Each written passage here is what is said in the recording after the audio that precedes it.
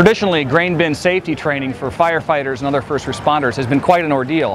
However, thanks to a group of 5 seniors from Ohio State University's College of Food, Agricultural and Biological Engineering, it's become a lot more feasible.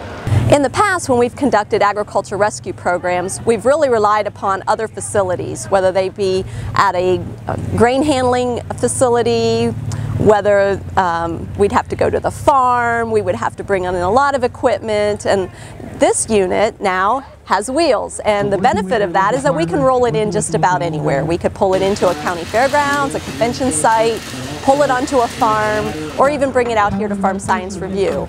It's all self-contained and it's all on one unit. The grain cart was built by students in the Ag Systems Management program at The Ohio State University, and the intent of this demonstration unit is meant to train volunteer firefighters across the state on the dangers of flowing grain and grain rescue, and also to be used at venues like this where farmers and people from rural communities can also understand, use it as awareness and demonstration more so than training in those venues, to talk about what are the issues, why should you not get into a bin with flowing grain, and if you do, what precautions you should take. This project kind of hit home to me because I'm from a farm and I went into the grain industry, so just wanted to make sure that people I work for and work under me every day I keep safe. You can't put a value on it. For the fire service, for farm families across the nation basically, this tool is a dream come true. It's realistic, it's very, very well developed, and it meets the need for the communities who are having accidents in bins. Extension's been just unbelievable.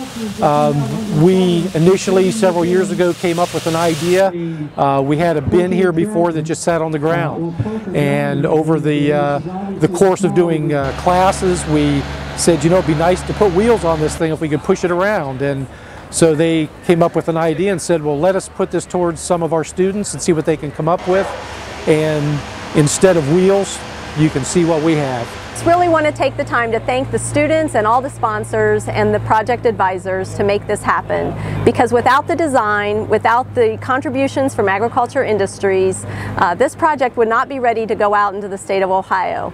And it's with my heartfelt thanks that we appreciate everything Ohio State University has done working with agribusinesses and now dedicated to the Ohio Fire Academy so that we can have future training and prevention of fatalities.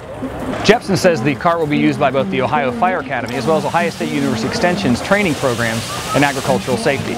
For Ohio State University College of Food, Ag and Environmental Sciences, I'm John Rice.